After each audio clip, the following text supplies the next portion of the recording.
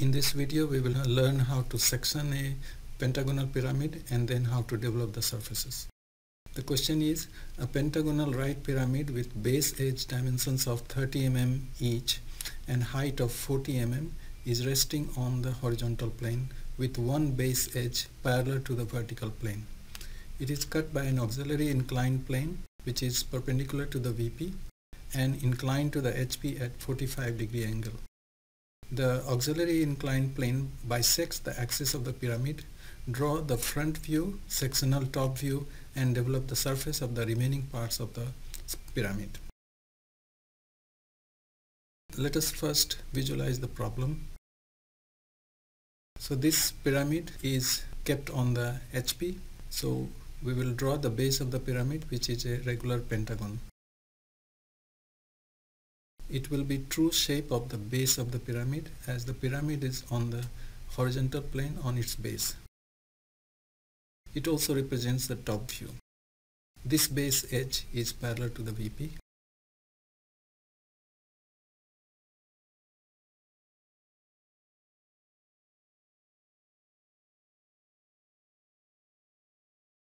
So let us now complete the pictorial view of this pyramid. So we will connect the vertices to the apex of the pyramid.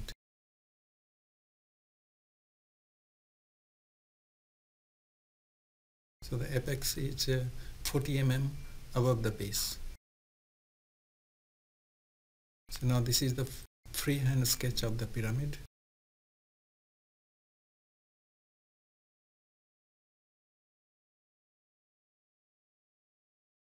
Now the section plane is coming at 45 degree, making 45-degree angle with the HP. So the section plane is something like this, and the section plane will cut the edges of the pyramid and also two of the base edges. As you can see in the front side, two of the base edges will be cut by this section plane.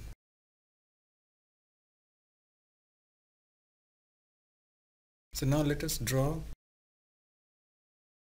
We will draw the top view below the reference line and front view above the reference line of the pyramid in the first angle projection system. So this we are drawing before sectioning. You can use the exterior angle method to draw this pentagon of sides 30 mm. So each side of this pentagon base is 30 mm in dimension. So the exterior angle for pentagon is 72 degree. The top view will make a regular pentagon of 30 mm sides. So this is going to be the top view of the pentagonal pyramid, and it will be a regular pentagon.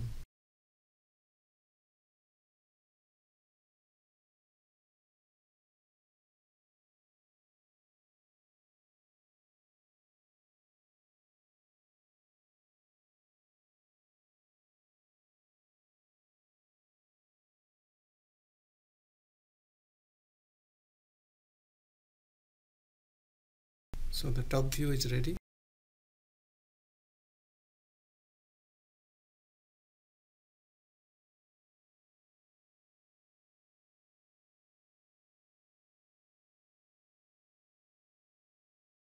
So now we will draw the center line. So center line will pass through the midpoint of the one of the base, which is parallel to the reference line. So this is the center line. So the axis of this pyramid will fall on this center line, and also the center line passes through the center of the top view. So locate the center of the pentagon by drawing perpendicular to one side and intersecting that line with the center line. So O is the center point. Now level the top view as A, B, C, D, E.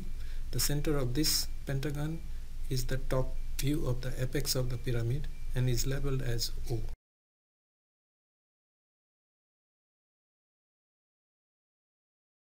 Now we will draw the projectors from the top view and complete the front view of the pyramid above the reference line. So we are following the first angle projection, so the front view will appear above the reference line. The pentagon is on the horizontal plane, and hence the base of the pyramid will be projected in the front view to coincide with the reference line.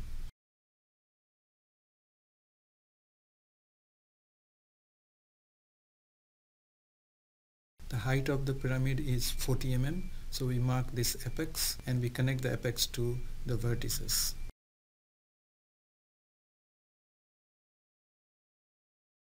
So all the vertices will be connected with the apex, and these are the front views of these edges. So the front view is ready. We will also draw hidden line for the edge OE, because OE is not visible from the front, so it will be hidden line. Similarly, edge OD will also be a hidden line. So now we dimension the sides. So in the top view, these are the sides which are 30 mm. So these are basically the base edges.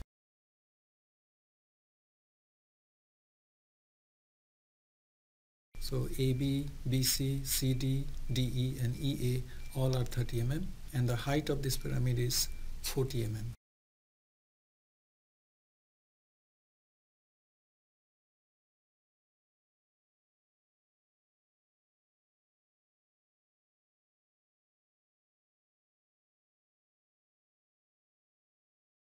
Now locate the midpoint of the vertical axis of the pyramid in the front view, because the sectioning plane is going to pass through this midpoint. So 20 mm from the apex as well as 20 mm from the base.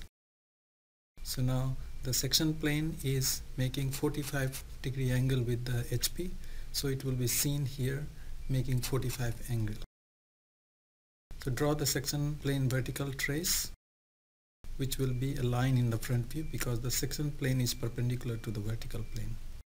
Cutting plane line which bisects the vertical axis of the pyramid is shown here.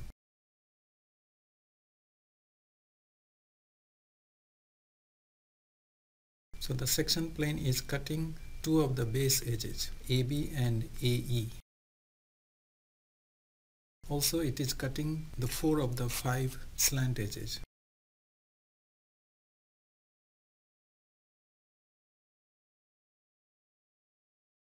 Note that the edge OA will be completely removed along with the top cut part of the pyramid.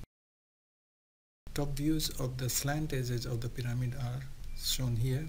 We should also show the top view of the slant edges. So now we can identify the intersection points. The top view of the points at which the edges are cut is shown here by these points.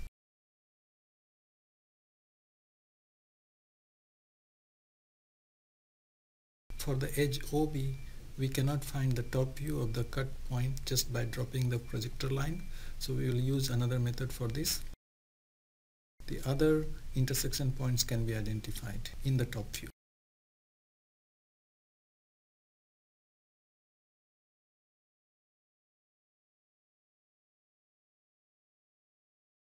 Now let us connect all the intersection points in the top view. These are the points where the section plane has cut the edges of the pentagonal pyramid.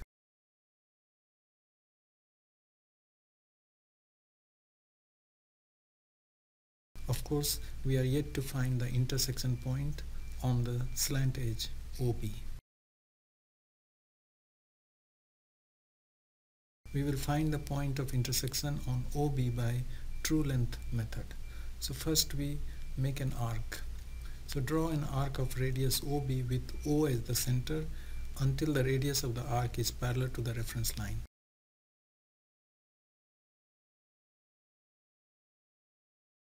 Draw the radius of the arc parallel to the reference line.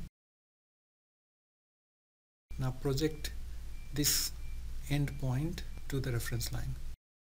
So this is like we have rotated the slant edge OB until it became parallel to the vertical plane.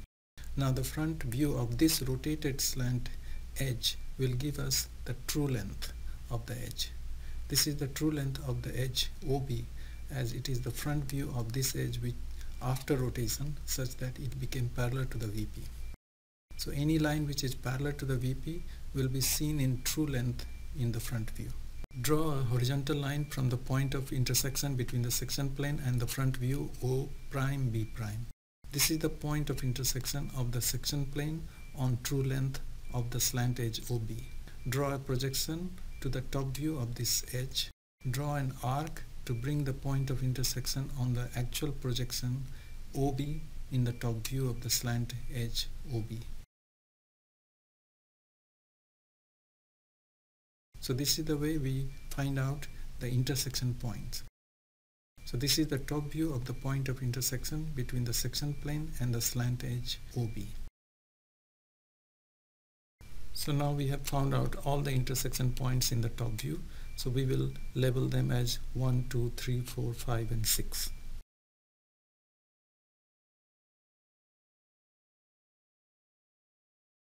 Now we have obtained the top view of the sectioned pyramid or the sectional top view.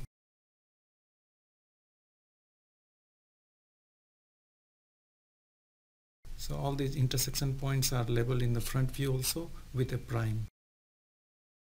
These are the corresponding intersection points.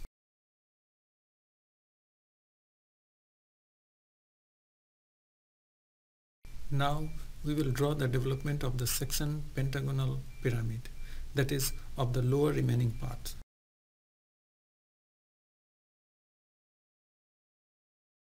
So this is the true length of the edge. All the edges are same. So draw a line segment parallel to the true length of OB as shown here. So we have shifted the true length to a different location which is parallel. All edges are essentially same and equal to this true length OA because it is a regular pentagonal pyramid. We take this line segment as the edge OA and start the development of the pyramid.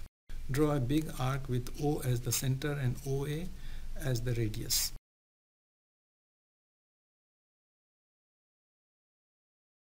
Take the base edge dimension of 30 mm on your compass and cut this length on the arc 5 times for 5 base edges. If it was hexagon, then it will make 6. So here there are 5 base edges which are represented by these segments. So we start from OA, edge OA. Connect the points which are the base vertices of the pyramid. So starting with A, B, C, D and E.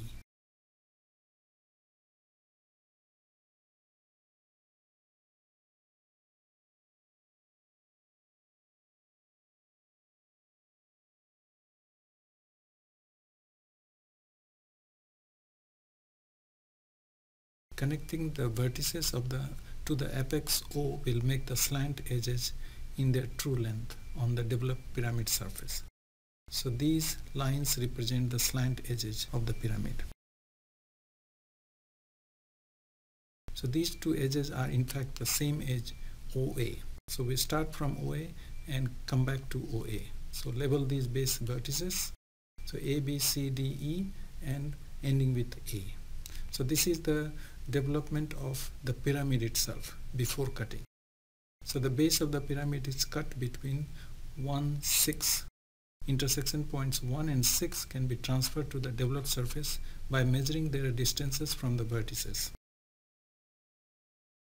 Use the compass and measure the distance between points A and 1. Cut this distance on the development from A on the line AB. Similarly, now measure the distance between A and 6 and cut this distance from A on the line AE. So we have found the points 1 and 6.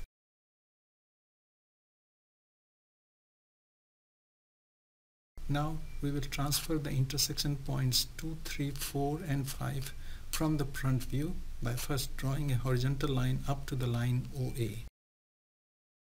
So now we will transfer intersection point 5. So intersection point 5 is on the edge OE. Hence we will transfer the point on the development using a compass as shown here. So we bring this point to OE. This is intersection point 5 on the developed surface which is on the slant edge OE. Draw a horizontal line from 2' in the front view to OA. intersection point 2 is on the slant edge OB. So we can use the compass to transfer point 2 onto the slant edge OB.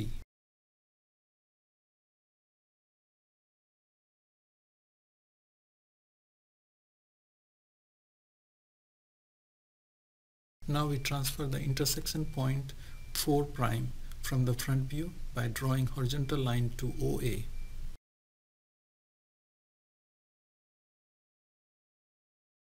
Intersection point 4 is on the slant edge OD, so we use the compass to transfer the point to OD. Now for point 3' in the front view, also we follow the same procedure, draw a horizontal line to meet OA and then draw an arc.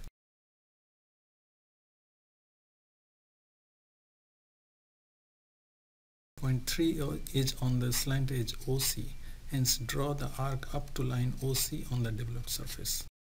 So now we have found out all the points. So points 1, 2, 3, 4, 5 and 6 are the intersection points between the section plane and the slant edges of the pyramid. We will connect these points on the developed surface of the given pyramid.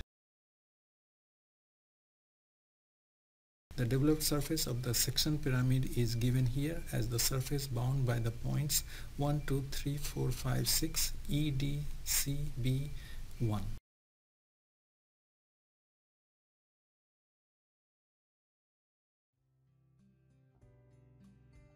Let us trace this developed surface of the section pyramid on a paper.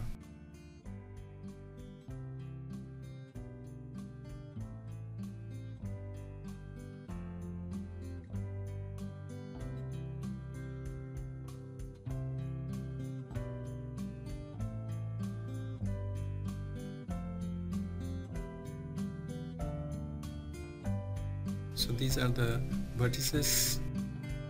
Now we will connect these vertices.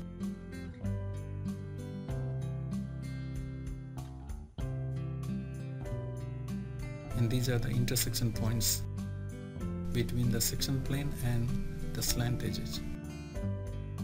So we connect all of them. So this is the developed surface.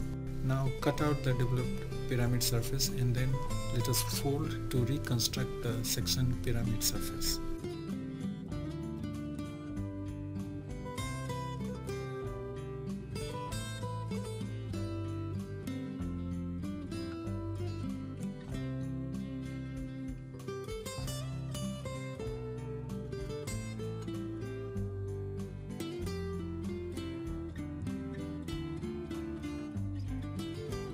So it exactly matches the developed surface.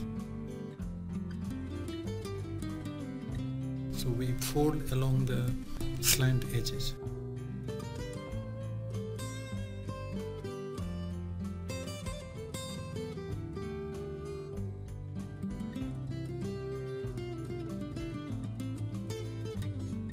So all the slant edges OA, OB, OC, OD and OE, they have been shown here with these folds. So now if we fold this paper, then we should be able to make the section pyramid that we have just now developed. So this is the developed pyramid surface after sectioning. So the top part is not shown here. What we are seeing is the bottom part. So thanks for watching this video, and please write your comments and queries below.